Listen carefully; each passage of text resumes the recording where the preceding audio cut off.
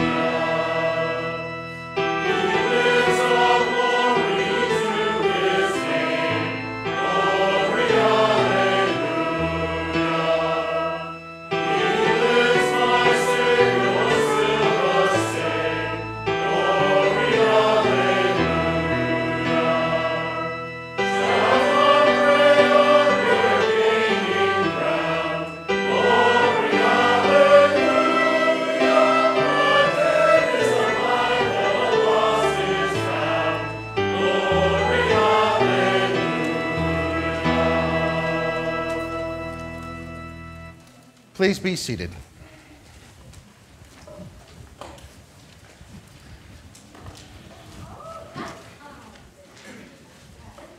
As I was preparing for the baptismal this morning, a couple of people observed, it seems like we're having these once a week.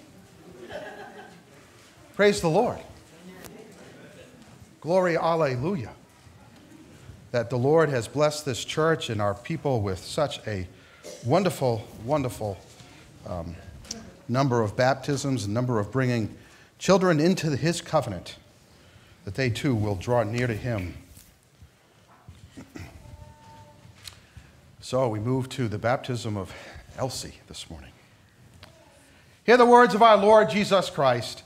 All power is given unto me in heaven and in earth. Go ye therefore and teach all nations, baptizing them in the name of the Father, and of the Son, and of the Holy Ghost, teaching them to observe all things whatsoever I have commanded you. And lo, I am with you always, even unto the end of the world.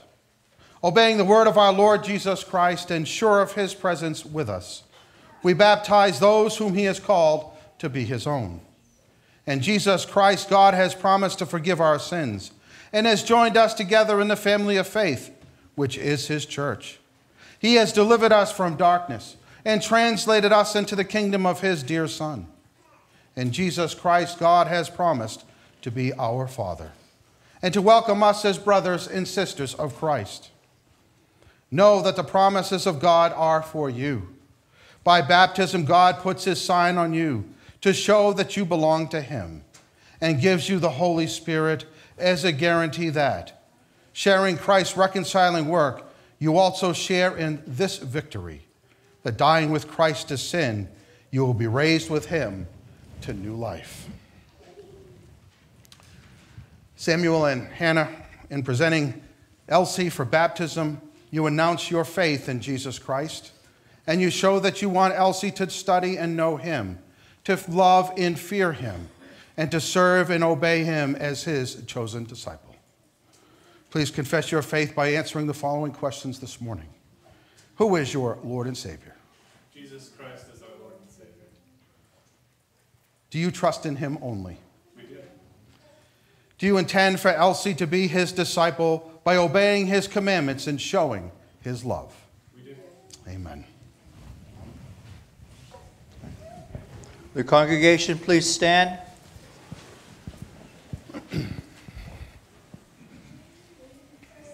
Our Lord Jesus Christ ordered us to teach those who are baptized. Do you, the people of Tri-City Covenant Church, promise to tell Elsie the good news of the gospel, to help her know all that Christ commands, and by your fellowship to strengthen her family ties with the household of God? We do. Let us pray. Almighty God, our heavenly Father, we thank thee for thy faithfulness promised in this sacrament, and for the hope that we have in thy Son, our Lord Jesus Christ. As we baptize with water, baptize us with thy Holy Spirit, so that what we think may be thy thoughts, what we say may be thy word, and what we do may be thy works. By thy power may we be made one with Christ our Lord, in common faith and purpose. O God, who hath called us from death unto life, we give ourselves to thee, and with thy church throughout all the ages. We thank thee for thy saving grace in Christ Jesus our Lord. Amen. Amen. Please be seated.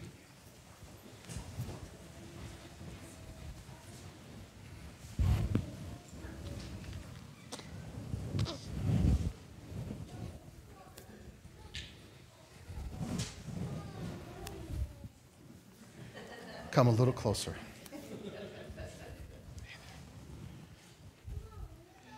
Elsie Florence West, I baptize you in the name of the Father, and of the Son, and of the Holy Spirit. Amen. Amen. We receive Elsie into the congregation of Christ's flock. Hereafter she shall not be ashamed to confess the faith of Christ crucified, and to faithfully fight under his banner against sin, the world, and the devil, and continue to Christ's faithful soldier and servant unto her life's end. Amen. Tri-City Covenant Church, I present unto you the newest member of Christ's kingdom, Elsie Florence West.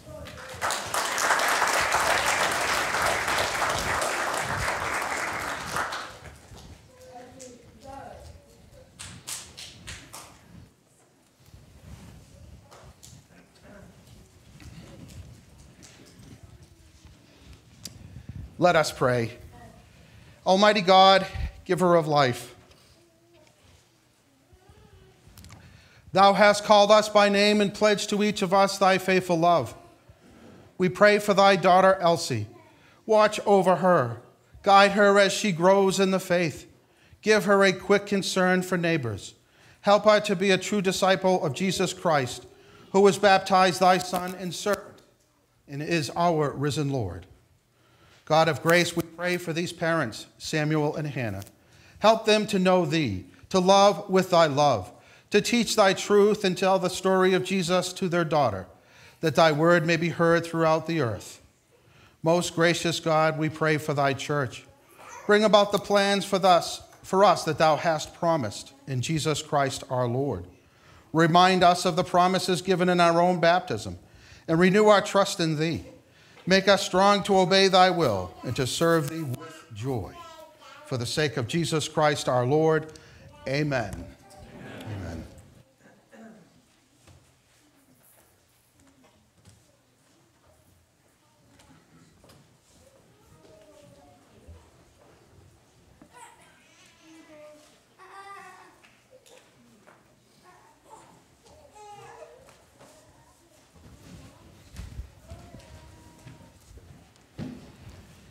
Baptisms give you a whole new perspective on the day. Praise the Lord. Please stand with me. Let us now, brothers and sisters, turn to our Lord and confess our sins. We bow together at the beginning of our confession for 20 seconds of silence as we acknowledge and repent of the number of abortions that are committed in our nation.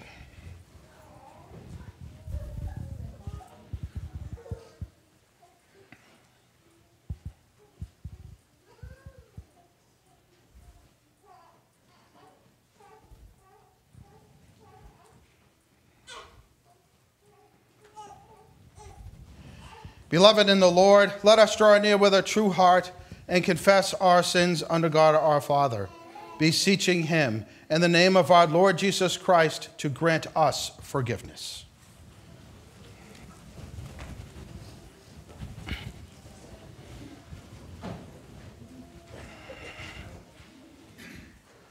Almighty God, our Maker and Redeemer, we poor sinners confess unto you that we are by nature sinful and unclean, and that we have sinned against you by thought, word, and deed. Wherefore we flee for refuge to your infinite mercy, seeking and imploring your grace for the sake of our Lord Jesus Christ. O most merciful God, who has given your only begotten Son to die for us, have mercy upon us, and for his sake grant us remission of all our sins, and by your Holy Spirit, increase in us our true knowledge of you and of your will, and true obedience to your word, that by your grace we may come to everlasting life. Through Jesus Christ our Lord. Amen.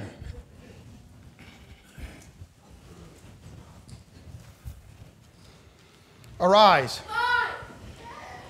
Lift up your heads and hear the good news. God, our Heavenly Father, has had mercy on us. He has given his only Son to die for you, and for his sake forgives you all your sins. Brothers and sisters of our Lord Jesus Christ, your sins are forgiven.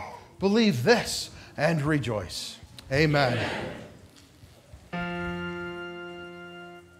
Glory be to God on high.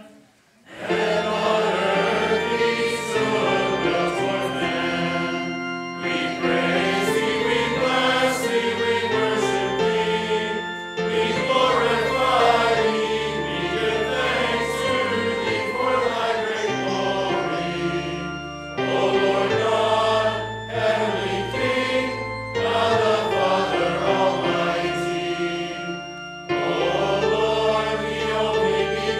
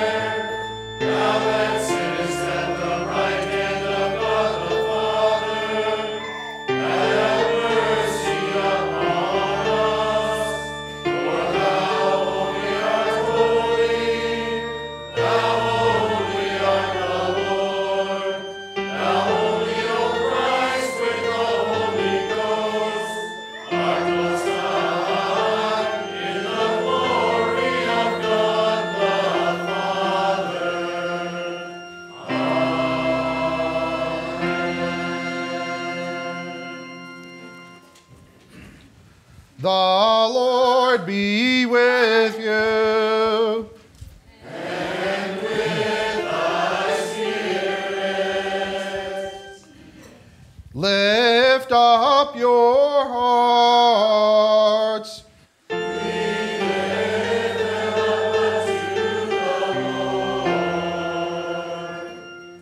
Let us give thanks unto the Lord our God. It is meet and right so to do. It is truly meet, right, and salutary, that we should at all times and in all places give thanks unto thee, O Lord, Holy Father, Almighty, everlasting God. But chiefly are we bound to praise thee for the glorious resurrection of thy Son, Jesus Christ our Lord. For he is the very paschal lamb which was offered for us, and hath taken away the sin of the world, who by his death hath destroyed death, and by his rising to life again hath restored to us everlasting life. Therefore, with angels and archangels, and with all the company of heaven, we laud and magnify thy glorious name, evermore praising thee and saying, Holy,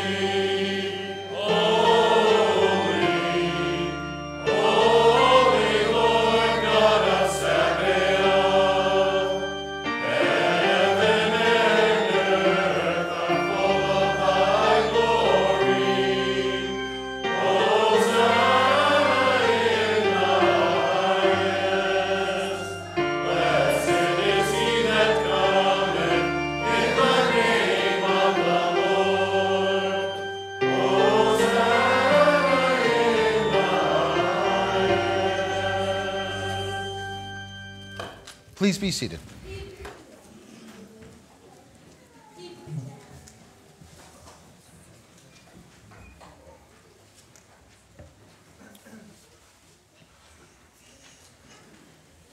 The Acts of the Apostles, chapter 3.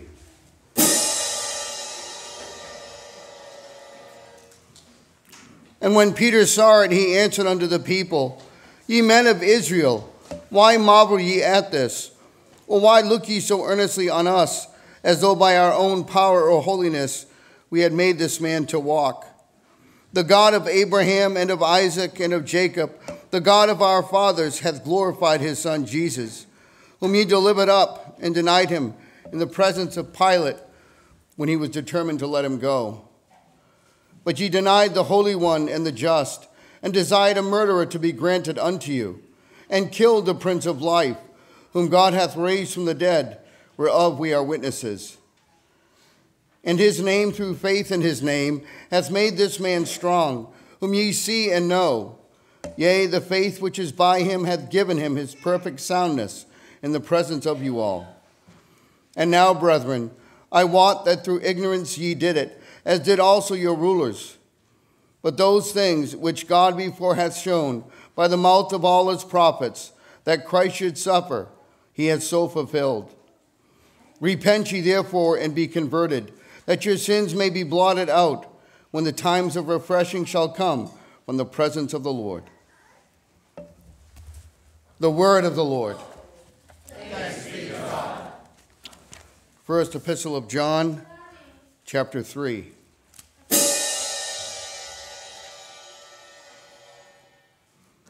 Behold, what manner of love the Father hath bestowed upon us, that we should be called the sons of God. Therefore the world knoweth us not, because it knew him not. Beloved, now are we the sons of God, and it doth not yet appear what we shall be. But we know that when he shall appear, we shall be like him. We shall see him as he is. And every man that hath this hope in him purifieth himself, even as he is pure. Whosoever committeth sin transgresseth also the law, for sin is the transgression of the law.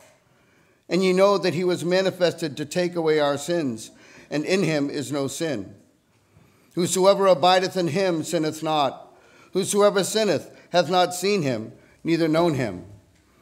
Little children, let no man deceive you. He that doeth righteousness is righteous, even as he is righteous. The word of the Lord. Thanks be to God. Please stand now and join with me in prayer.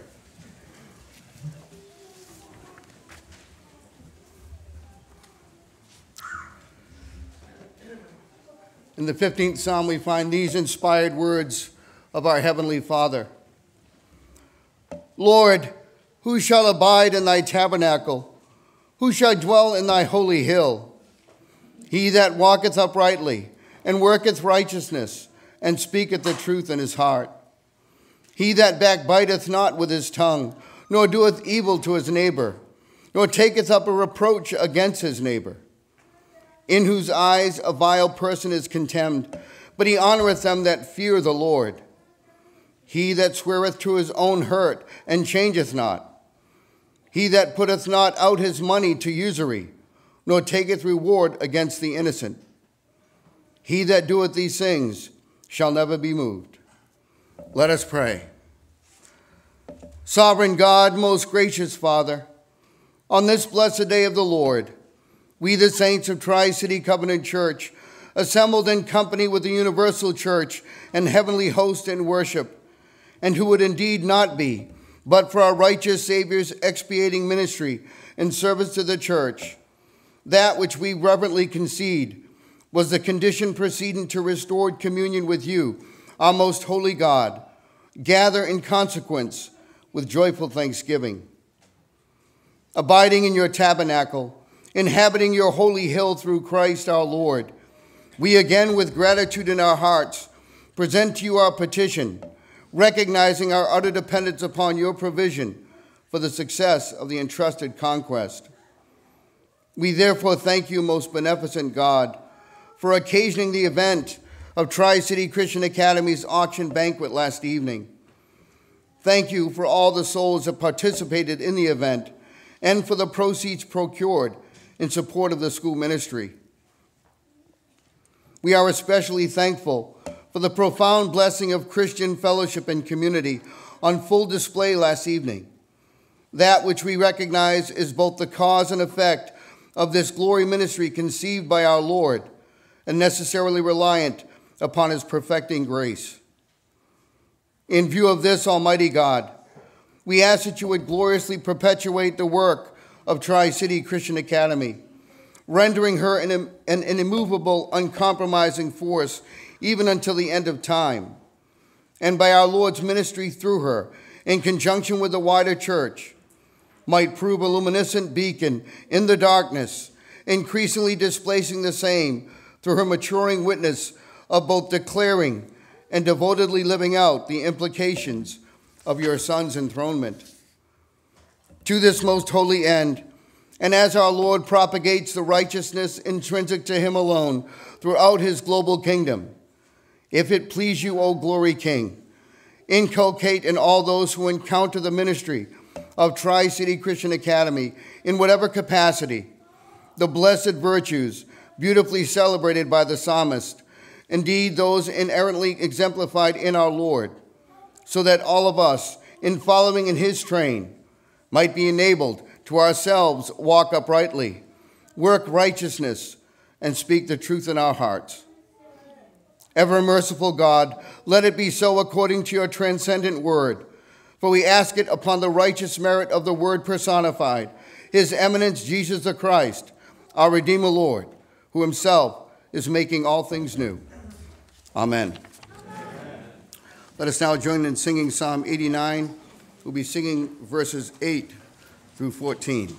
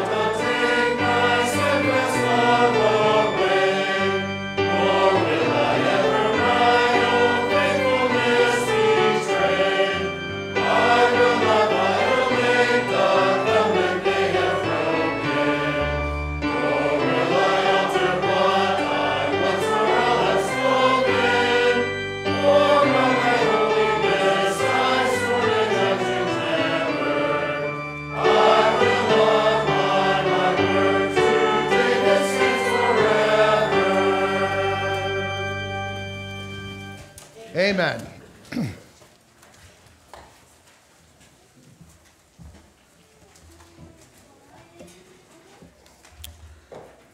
The Gospel according to St. Luke, chapter 24.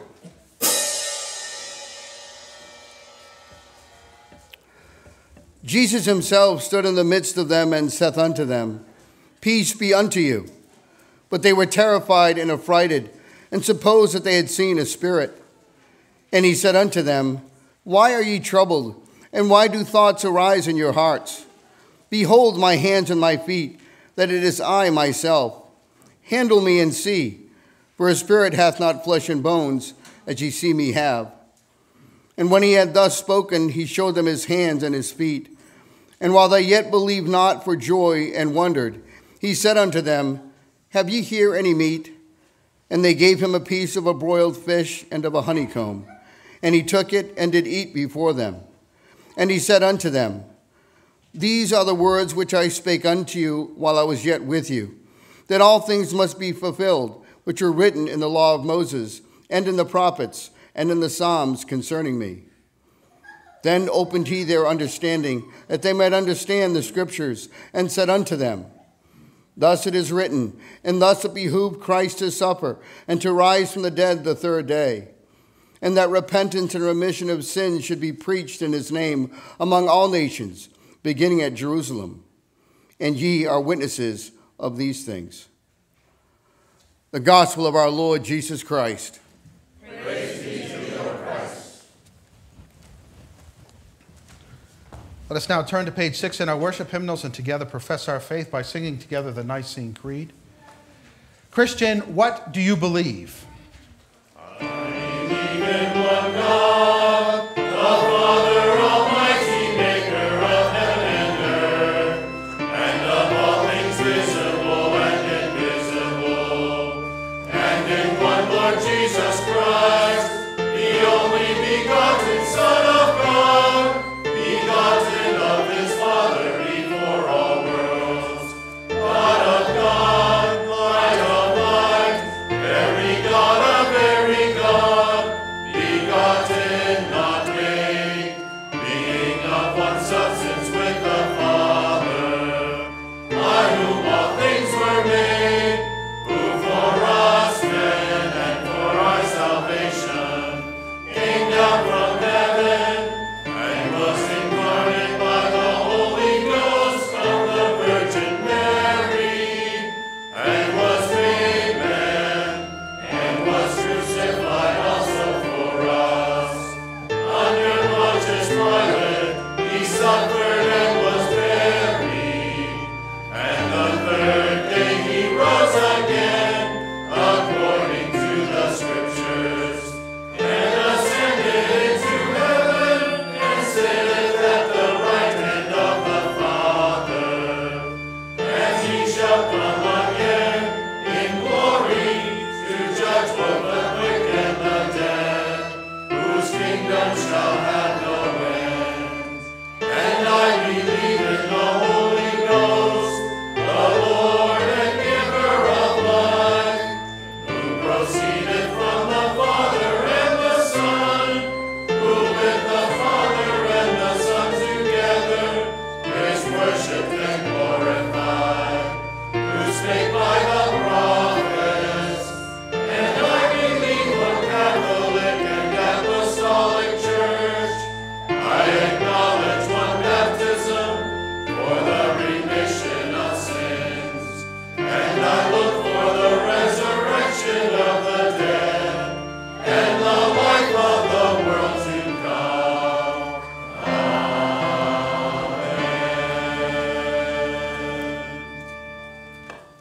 Please be seated.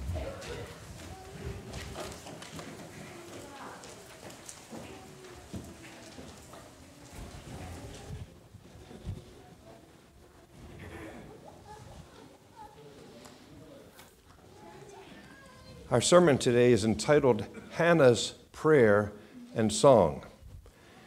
And during the baptism of Elsie, I couldn't help but wonder, could God have somehow planned this particular scripture to be our text scripture today with Hannah being the mom.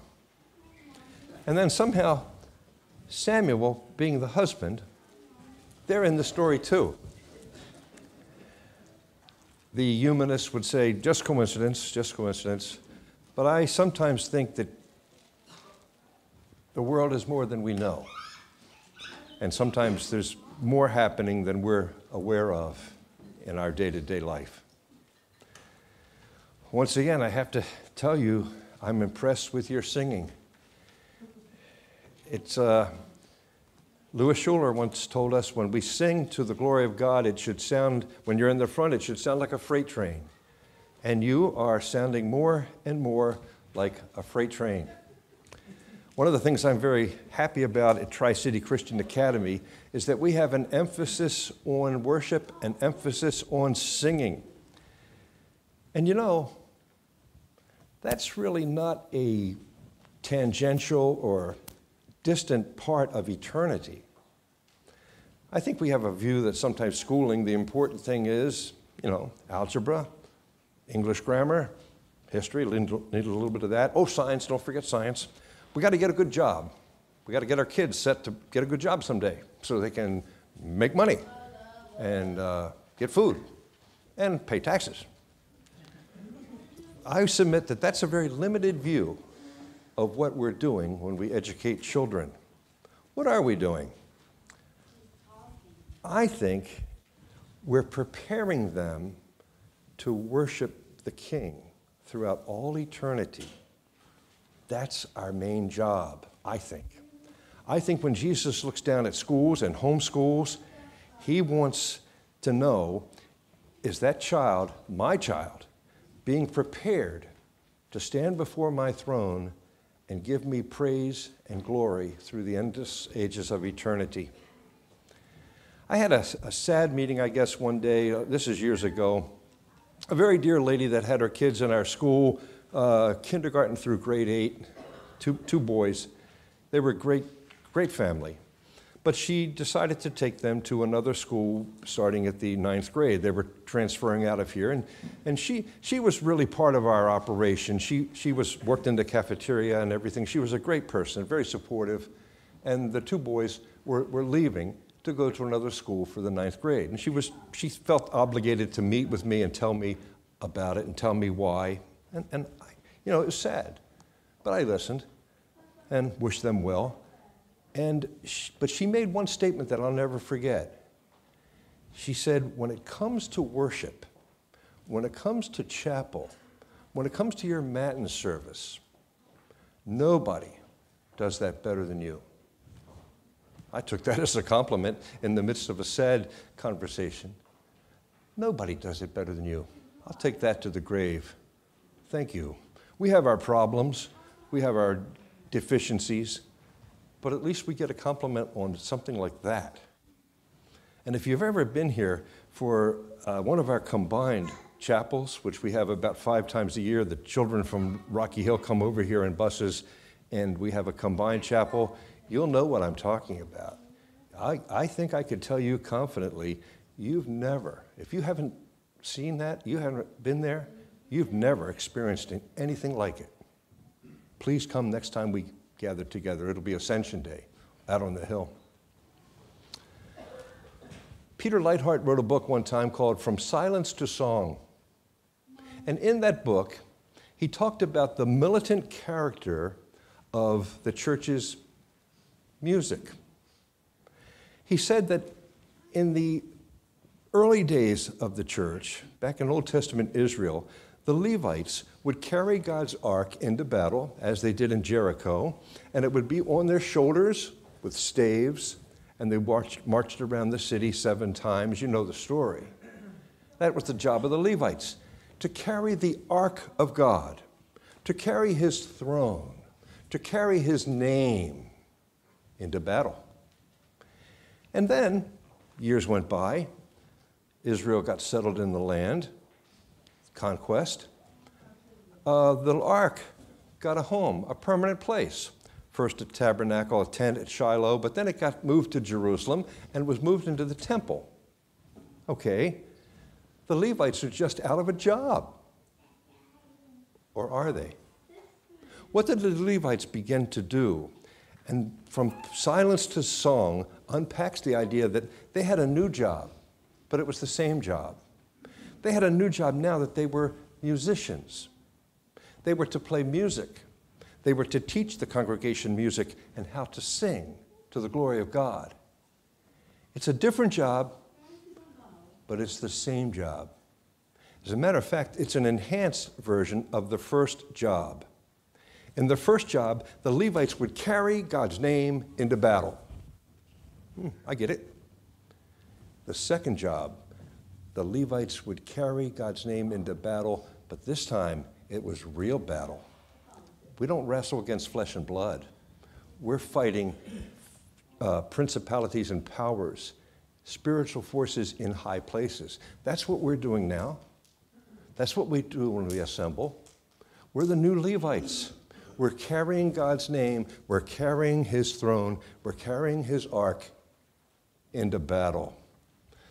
That's why church worship should be militant in character. Oh, there's a time for a place for the tender, emotional, reflective songs. There's a time for that. Pastor Clark used to call them the I, my songs. Pretty good description. That doesn't mean they're bad.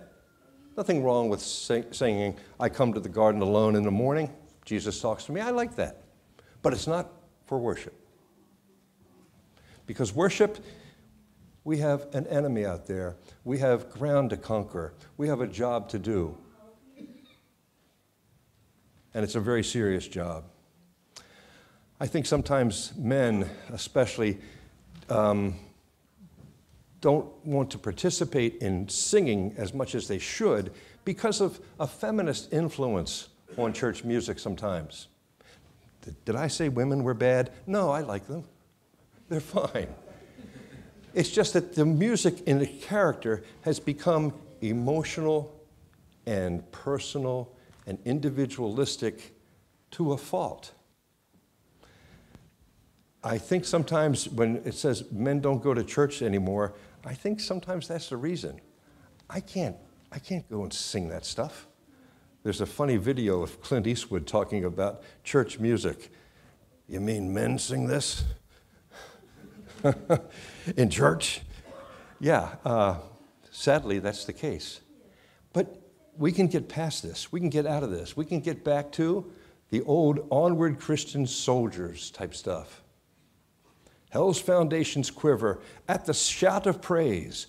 Brothers, lift your voices, loud your anthems raise. That's what we do. That's the purpose of our gathering and worship. It's spiritual warfare going on here. And too often we have to fight against this real men don't sing. You'll find a lot of men just, I might listen, I might stand out of respect for the process, but I'm not going to give my heart. Singing is enhanced speech. That's what singing is. And God wants the whole man. He wants the whole heart. Real men do sing. I'm happy to be part of this church where aggressive psalm singing, robust, is part of the program. Warlike song. We're going to take ground. That's what I like in my church music, worship music. You know, if you think about it, where can you go today? Think of your life, all your associations, your job, your church. Where can you go today where you can just sing? We live in an age that's been affected by the Enlightenment, and there's a strong dose of stoicism in our culture. Stoicism is like, I'm indifferent to pleasure and pain. Doesn't mean anything to me. You can cut my head off, or you can give me $1 million. Same emotion. That's not Christian. That's stoicism. Singing is enhanced speech. Our text scripture today is Hannah's song. It's about Hannah, and it's about a song. 1 Samuel 2, 1 through 10. Hear the words of God.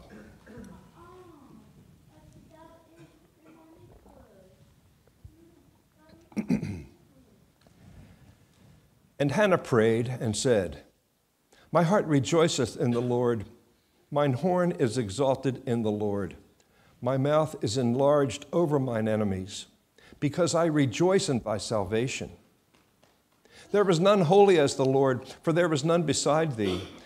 Neither is there any rock like our God. Talk no more so exceedingly proudly. Let no arrogancy come out of your mouth, for the Lord is a God of knowledge, and by him actions are weighed. The bows of the mighty man are broken, and they that stumbled are girded with strength. They that were full have hired out themselves for bread, and they that were hungry ceased, so that the barren hath borne 7, and she that hath many children is waxed feeble. The Lord killeth and maketh alive. He bringeth down to the grave and bringeth up. The Lord maketh poor and maketh rich. He bringeth low and lifteth up. He raiseth up the poor out of the dust, and lifteth up the beggar from the dunghill, to set them among princes, and to make them inherit the throne of glory. For the pillars of the earth are the Lord's, and he hath set the world upon them. He will keep the feet of his saints, and the wicked shall be silent in darkness, for by strength shall no man prevail. The adversaries of the Lord shall be broken to pieces. Out of heaven shall he thunder upon them.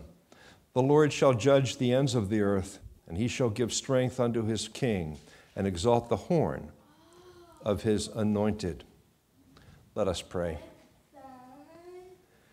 Dear Heavenly Father, we are your people, and you are our God.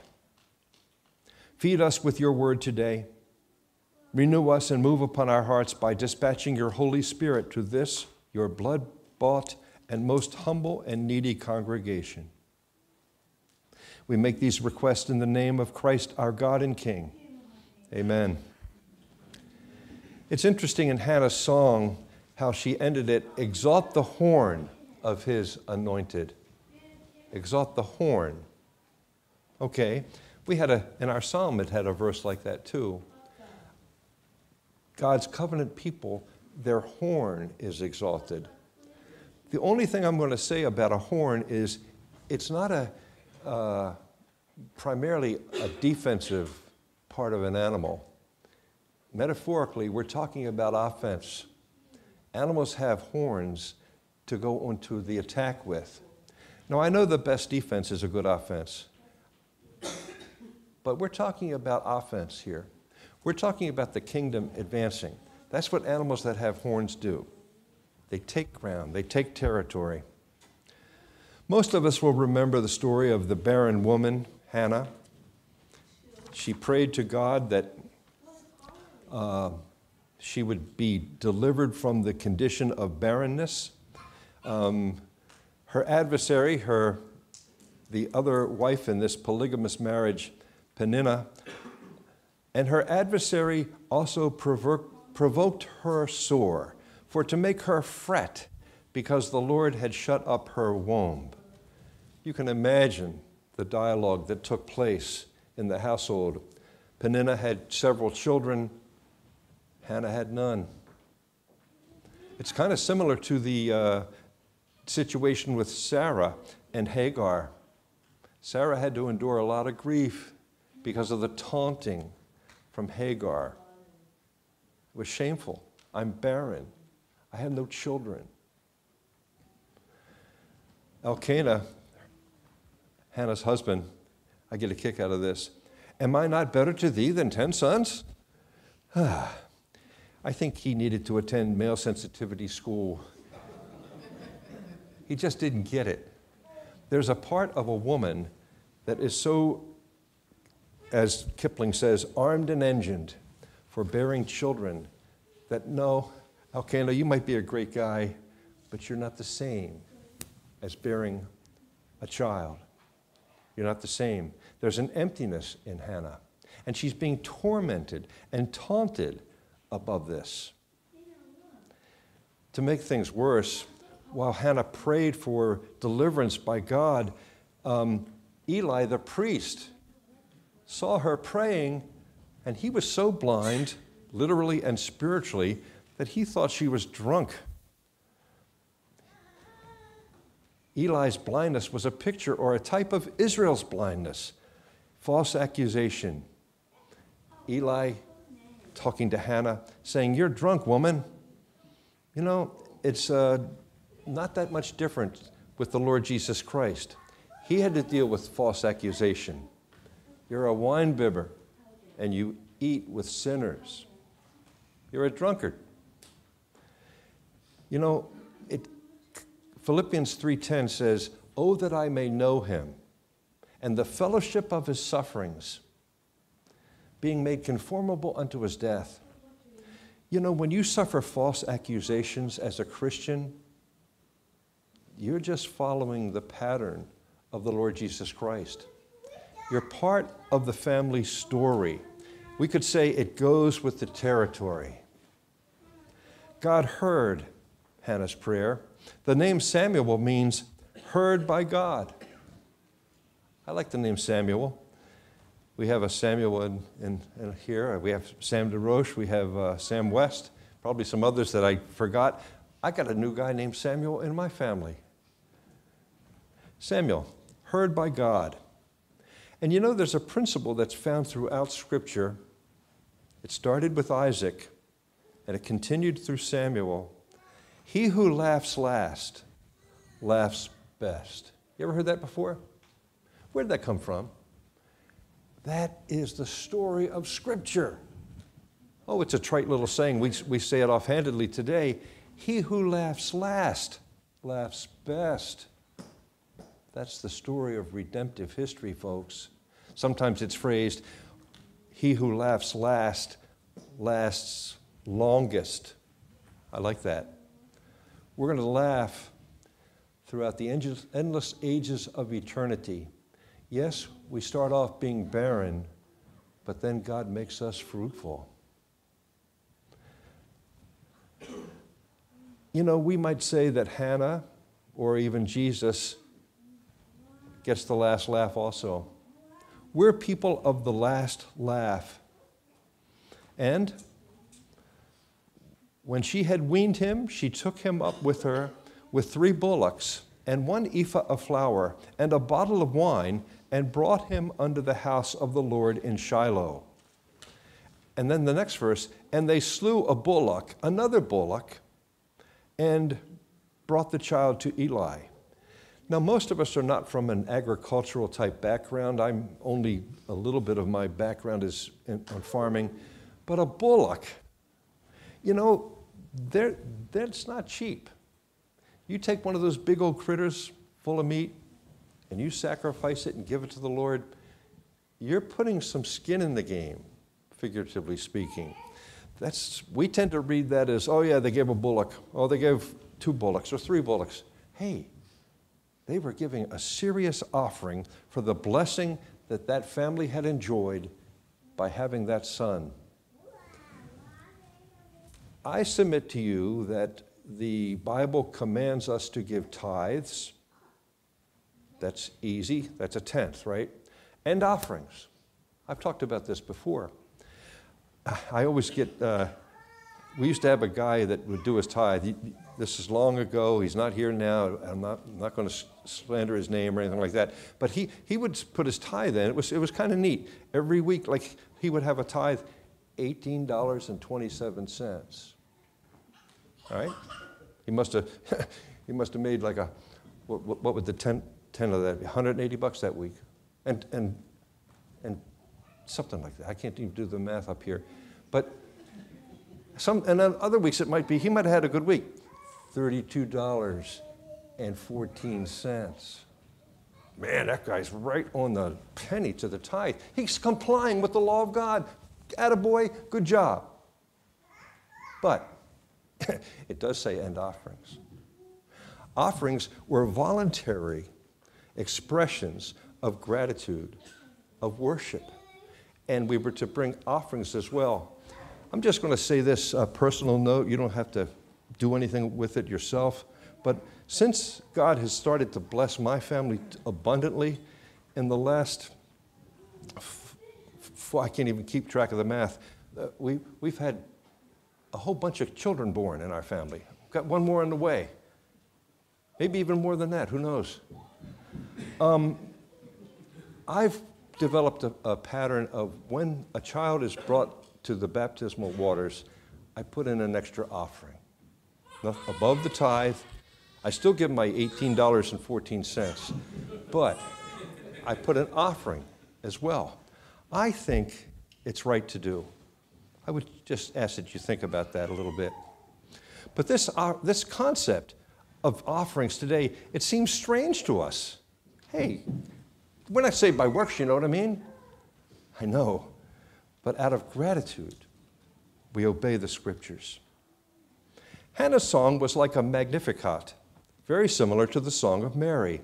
Both the barren women and the virgin rejoiced that the Lord was throwing down the high and lifting up the low. Both women celebrated the rebirth of God's people that would take place when arrogant priests and scribes were thrown down, and the house of Israel was set on new pillars. There's more going on than just personal individual vindication. God overcoming the barren womb, it's more than Hannah dealing with Peninnah. See, look, I'm pregnant now. There's a cosmic dance going on here. These pregnancies that these women had, Hannah and Mary, are an outworking of the promise of Genesis 3:15. The seed of the woman shall defeat the seed of the serpent. And when we have children, we are also part of that. Satan wanted to destroy Jesus even before he was born. He wasn't too happy about Samuel coming into the world, but he detests the birth of children.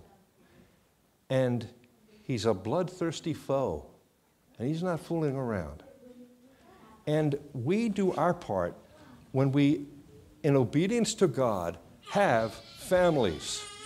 You women that are pregnant now and that have, brought children to this baptismal font in recent months, Pastor Harold was talking about, it seems like we're having one of these all the time. Yeah, that's the way it should be. That's the way life in the covenant is. It's prospering. It's flourishing. It's new life. What we're doing is bringing more seeds of the woman, covenant children, into the world to do battle against our adversary. Hannah, as a type of Mary, knew the birth of her child was far more than her personal vindication and blessing. Oh, it was that, but it was far more than that. She knew that when God started opening barren wombs, he was beginning to act for his people. Our church has been blessed recently. It's an amazing thing that God is doing here, and we need to rejoice and listen to his voice to see that we can be obedient to bringing these children up in the nurture and admonition of the Lord properly. That's our job. As arrows of a mighty man, so are children. They're like a quiver. They're attack vessels, like the horn. Arrows. Nobody's ever taken an arrow to defend themselves. At least I don't think they have. They're attack mechanisms. And the Bible uses that metaphor. My hat is off to all of you ladies that have children. We've had a few. And every time, as I stand there, it never gets old. I'm overwhelmed by God's goodness, but also by my wife's sacrifice, that she would do that, to bring the children into the world.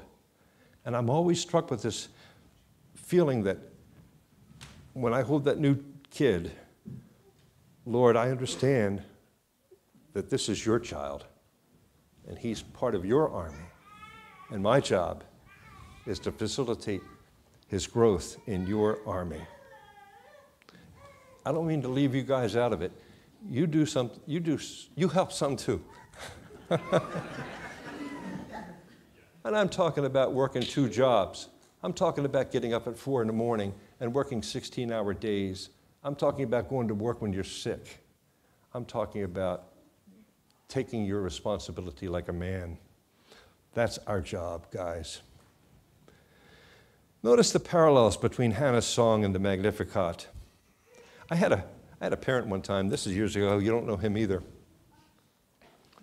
But we were just starting to move into liturgical worship, so we had the Magnificat, you know, Mary's song, "My soul doth magnify the Lord."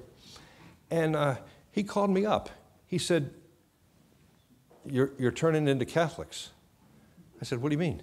He said, "You're singing that song about that Mary, some song about Mary. My kid comes home and complains." Kids are famous at that. And they don't even care. It's what they can do. I know. I can press a button to make my parents hate the teacher. "Daddy, I was troubled. They're talking all about Mary at that school." I told the guy, I said, "Well, you know, it's right out of the Bible." "No, it isn't." No, it's actually in the Bible. It's right there in Luke chapter 1. "No, it isn't." We're going nowhere fast. "My soul doth magnify the Lord, and my spirit hath rejoiced in God my Savior, for he hath regarded the low estate of his handmaiden." Is this Mary or is this Hannah? It's a similar song. "For behold, from henceforth all generations shall call me blessed, for he that is mighty hath done to me great things, and holy is his name, and his mercy is on them that fear him from generation to generation. He hath showed strength with his arm. He hath scattered the proud in the imagination of their hearts. He hath put down the mighty from their seats, and hath exalted them of low decree. He hath filled the hungry with good things, and the rich he hath sent empty away. He hath helped his servant Israel in remembrance of his mercy, as he spake to our fathers, to Abraham, and to his seed forever." Man, I'm not sure if I'm reading something from Hannah or from Mary. The same principle is at stake. The barren womb, and you can't get more barren than a virgin. That's a very barren womb, although Mary did have children after Jesus. But in spite of what the Romans think. But the point is, it's the same thing of bringing life where there was none. You know, when we have children here, you might be a couple that has to struggle and pray and, I don't know, take vitamins or take your temperature and do the charts. I don't know how it all works, but you might have a hard time having children. Or you might be one of those couples that if the guy walks into the room, the girl's pregnant. I don't know how it works.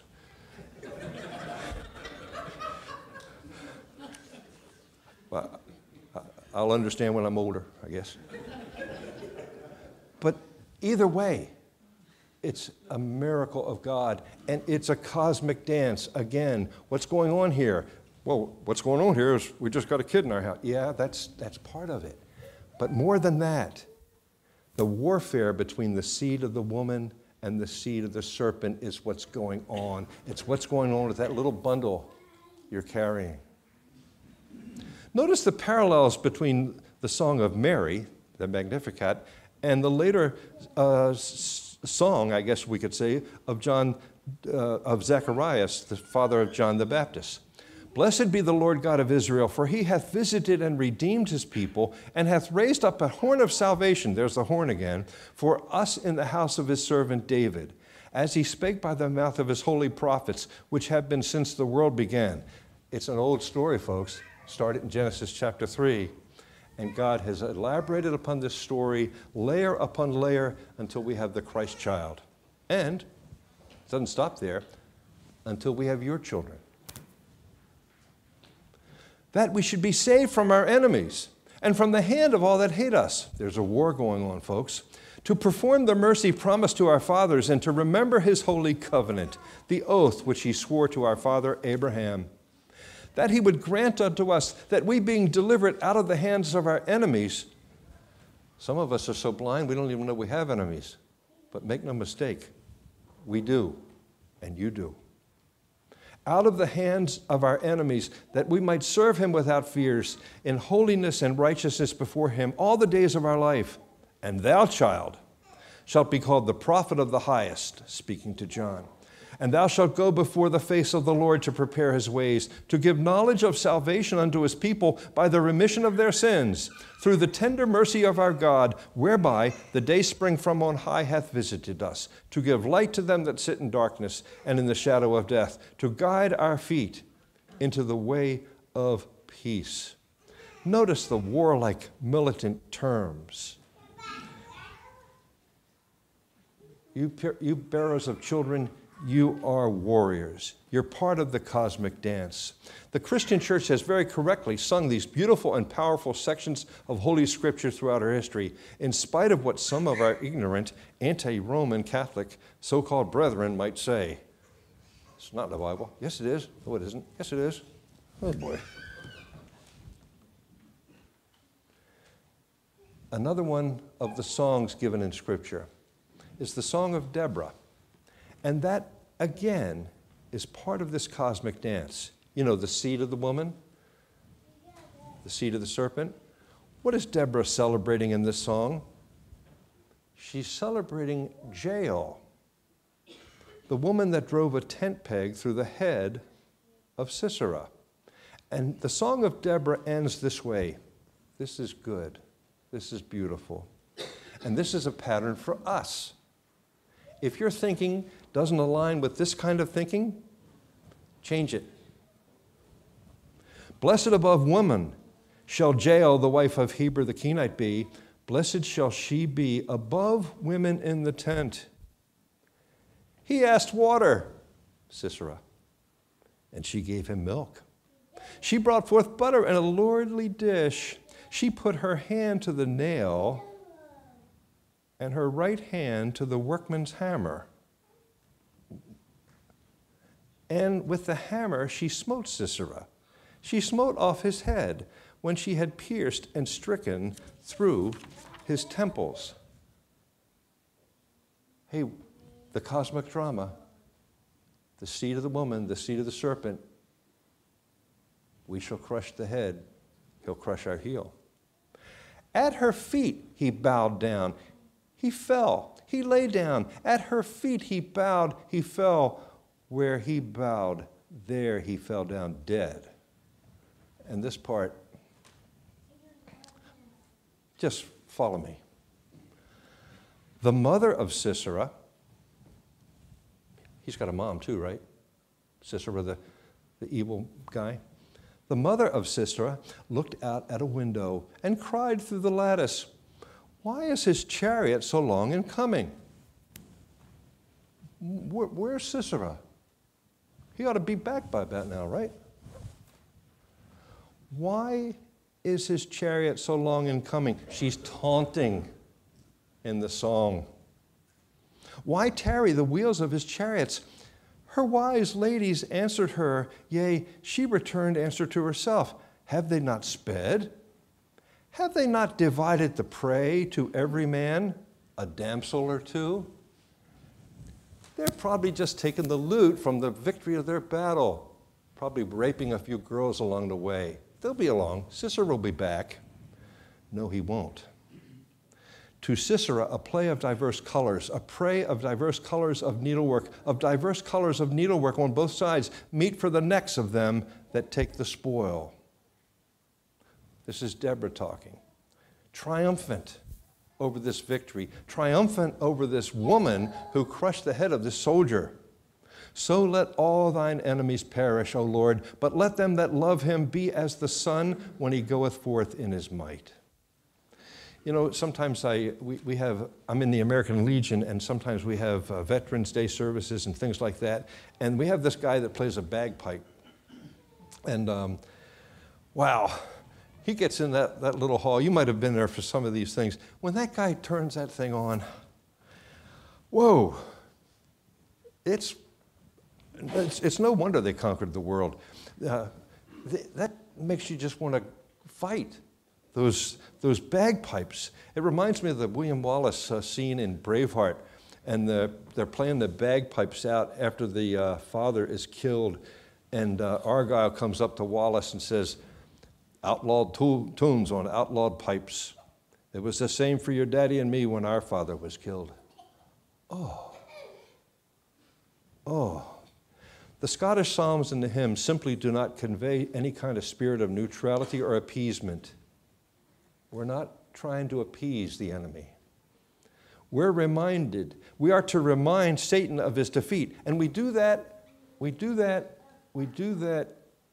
in our songs, in our worship.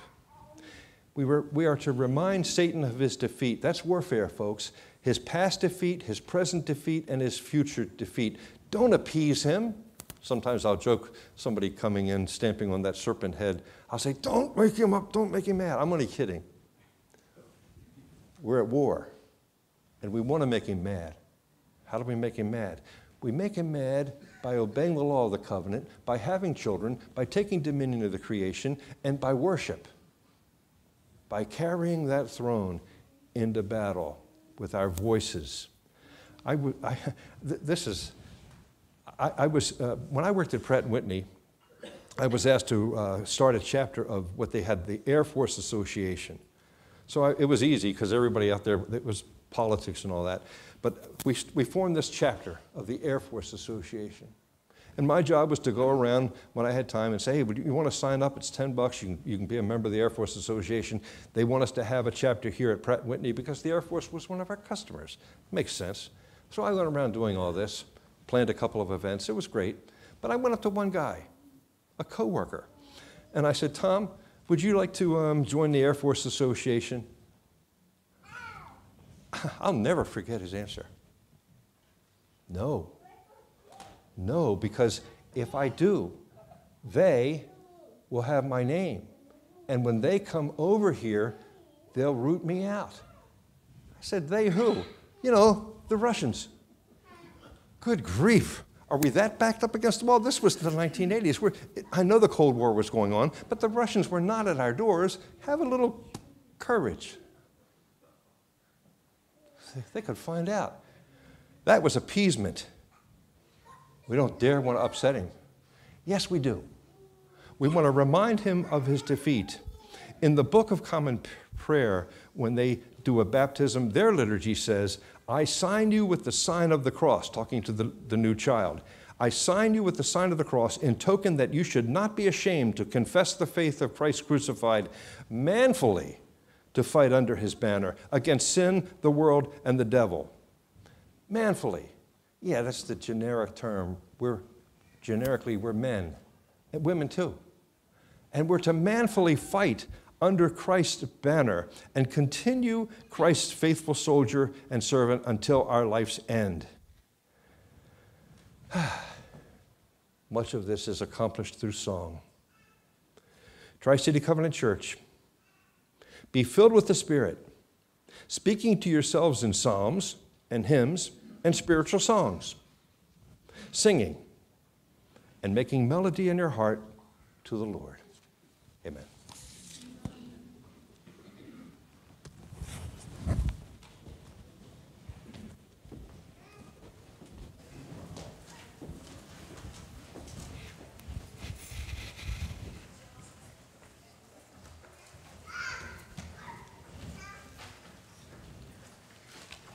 Please stand. Let's turn to page 8 in our worship hymnals and together sing the Psalm of Consecration.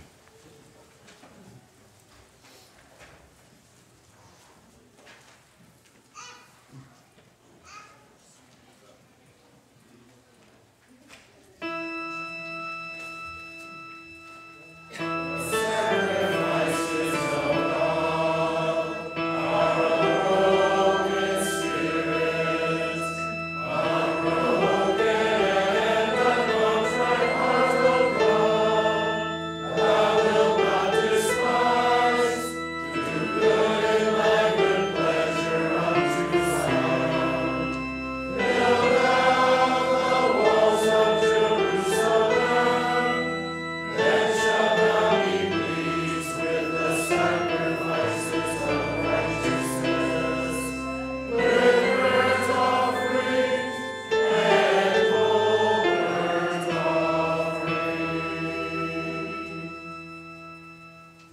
Heavenly Father, we thank you, O Lord God, for this day. We pray, O Lord, that you might accept our offering this day and that your blessing be upon it. In Jesus' name, amen.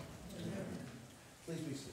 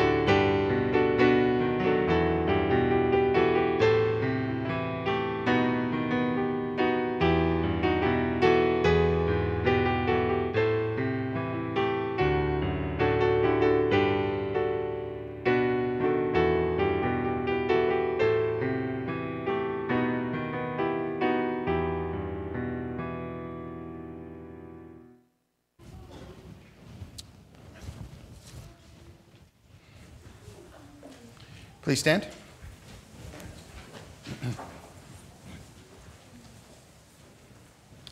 Let us pray. Almighty God, our Father, we approach you in the name of Jesus, your only begotten Son and our Savior. Hear and answer our prayers this Lord's Day, because we bring them to you in his name. We seek your blessing upon Harvest of Praise Church in Rochester, New Hampshire. Bless them, O Lord, for the many years of faithful service to you. Grant them the peace and unity of the Lord Jesus Christ, that they would fulfill their gospel callings to the Rochester community. Turn the hearts of those who lead in our civil government towards you, the creator of all things. Be gracious, dear Father, we pray, to the lost in the government who are headed for destruction. Turn them, O Lord, so that they themselves would be saved, and that they would enact laws that would agree with your holy law word.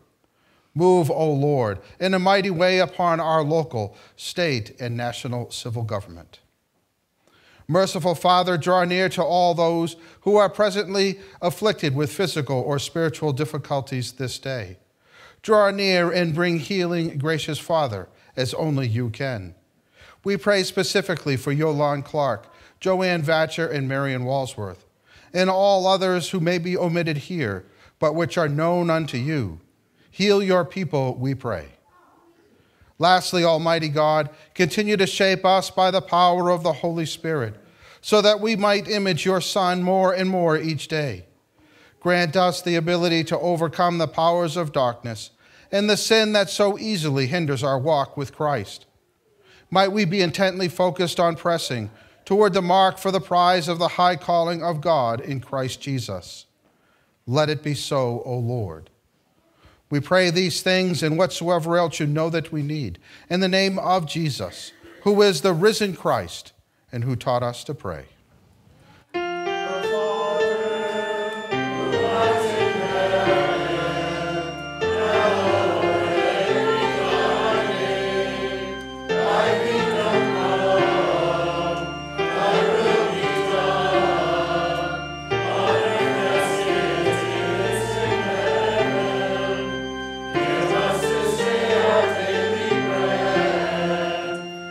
Forgive us our trespasses,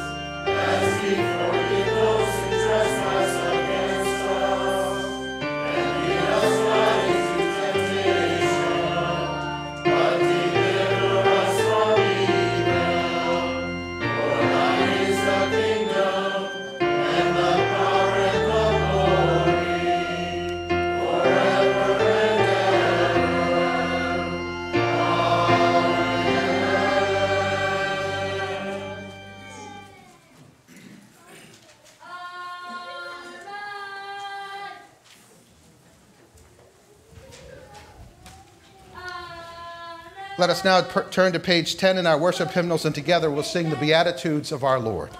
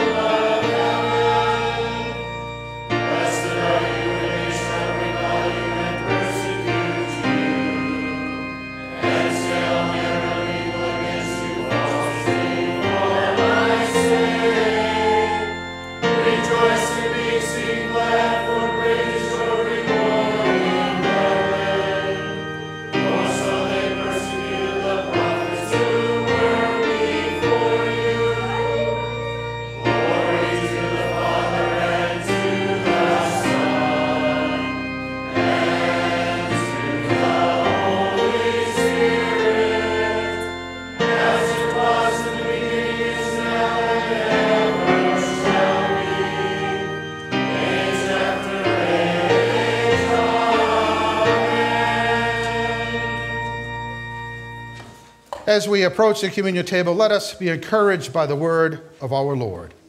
I appoint unto you a kingdom, as my Father hath appointed unto me, that ye may eat and drink at my table in my kingdom, and sit on thrones judging the 12 tribes of Israel.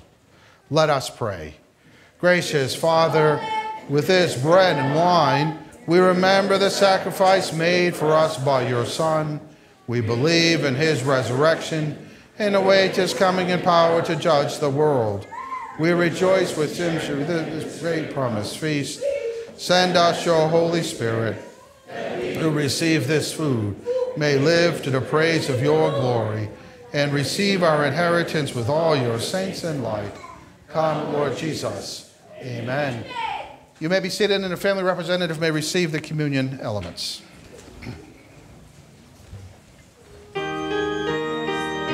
Of God, that takest away the sin of the world, mercy upon us, O Christ, the Lamb of God,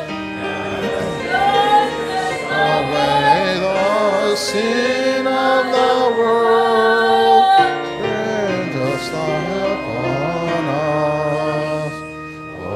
Christ, the Lamb of God, that takest away the sin of the world, grant us thy peace.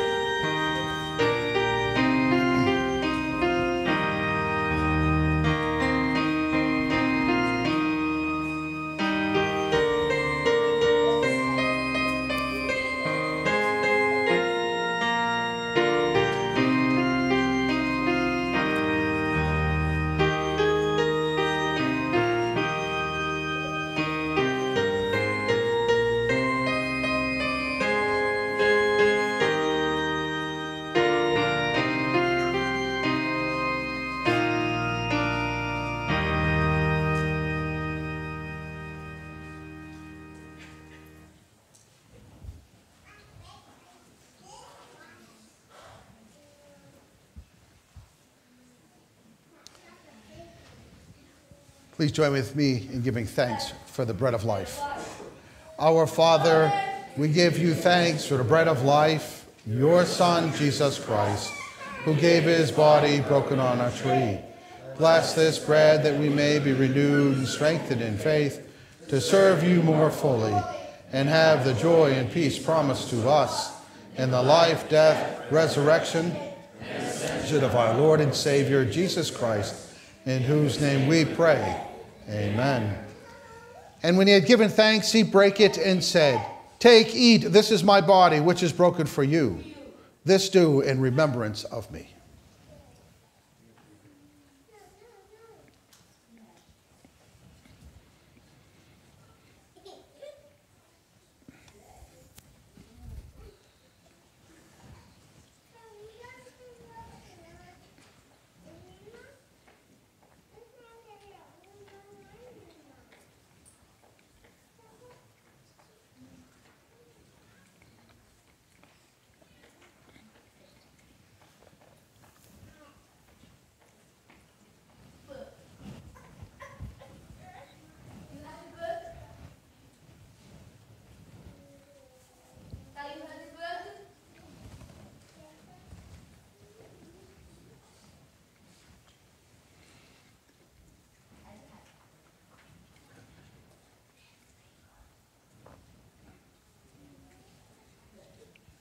Please join with me again in giving thanks for the blood that's been poured out for us.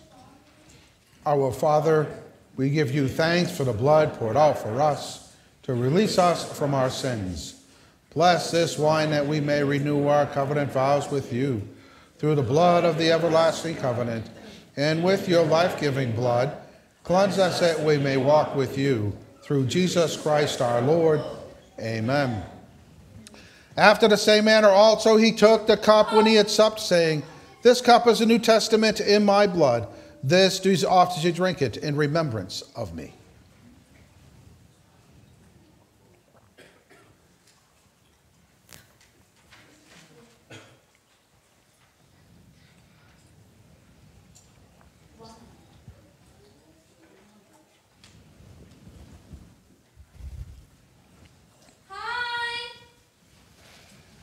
Hi, Colin.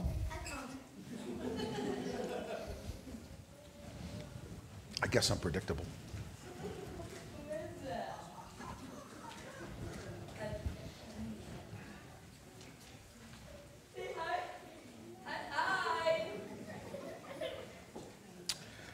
Oh, give thanks unto the Lord, for he is good.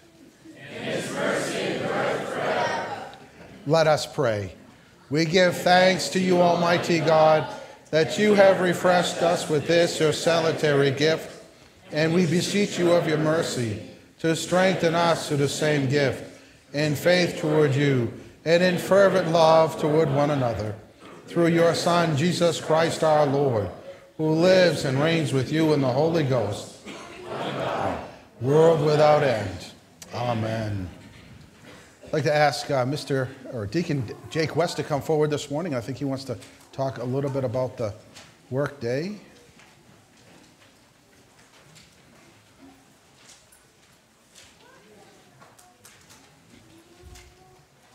And while he's coming, I'll just point out there's just a few things in the bulletin this morning. You see that we have the events coming up in May, and I believe that we're missing the men's fellowship there, so we'll make sure that gets added this week for May, and then we also have our wine and cheese fellowship coming up May 5th after the service. So if you use your microphone, stand right up here, Jake, right in front of everybody. Yay, I get to be mic'd. Workday is this Saturday.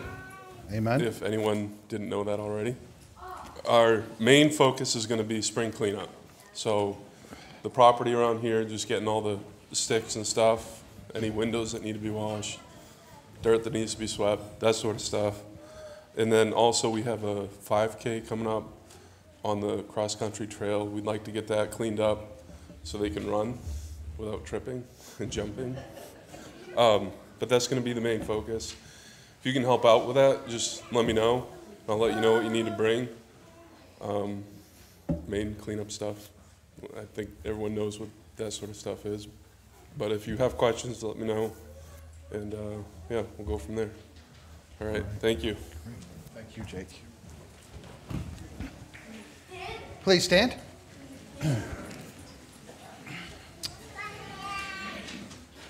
Now we receive the commission of our King. If you would, please, down on your right knee, your head forward,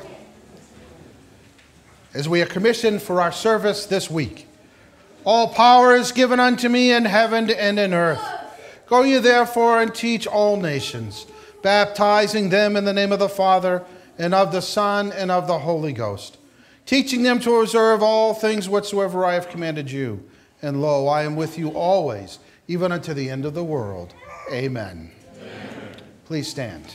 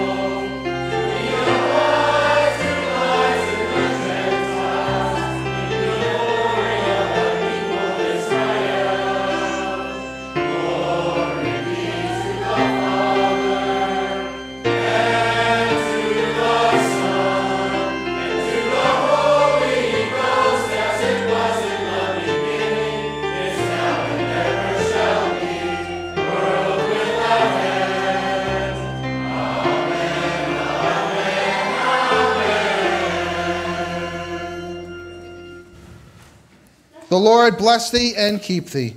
The Lord make his face shine upon thee and be gracious unto thee. The Lord lift up his countenance upon thee and give thee peace. Amen. Amen. Let us close our worship this Lord's Day by singing our final hymn, Rejoice, the Lord is King.